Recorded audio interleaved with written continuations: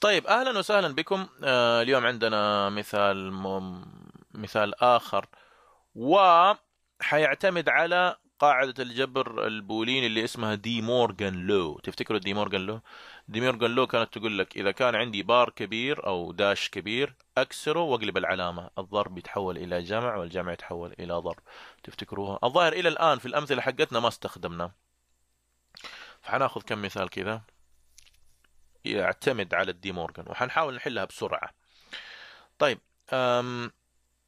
عندنا هذه ال A B داش. في حاجة مهمة قلتها وما أدري يمكن ما طبقناها كثير، اللي هو أنت لما تديك قاعدة هنا مو لازم يكون هنا حرف واحد، ممكن يكون صيغة، بس أهم شيء الصيغة هذه هي نفس الصيغة هذه. يعني ممكن تكون ABC كلها نعتبرها في القاعدة A، وهذا الحال حرف واحد مثلا D معايا.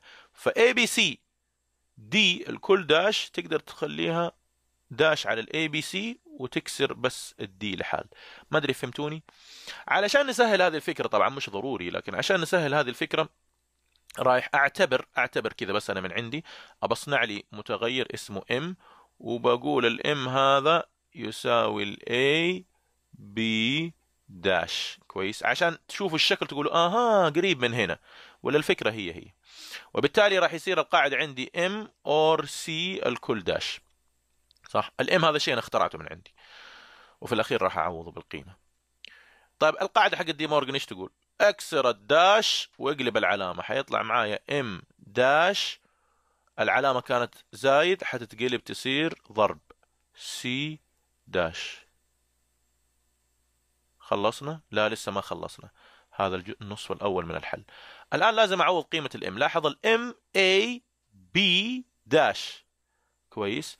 راح اعوض قيمه الام، حيصير عندي الان A B داش الكل داش. لاحظ هذه خطيرة، M A B داش، حطينا A B داش، الام عليها داش تحط داش كبيرة مضروبا في السي داش.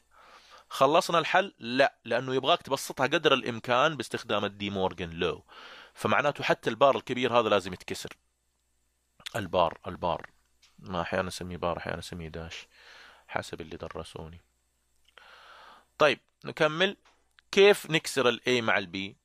قلنا نكسر الداش ونقلب العلامة حيصير، ولاحظ الآن بنسوي أقواس لأنه حيصير في علامة زايد حتصير مشكلة. إذا ما سويت أقواس حيبين لك وكأنه السي مضروبا في البي بس، لا أنا أبغى السي مضروبا في الجميع. عشان كذا بفتح قوس وحقول A داش اور B داش داش. عارفين ليش جد داش داش؟ كسرنا احنا خلاص، الكل مضروبا في السي داش. معايا؟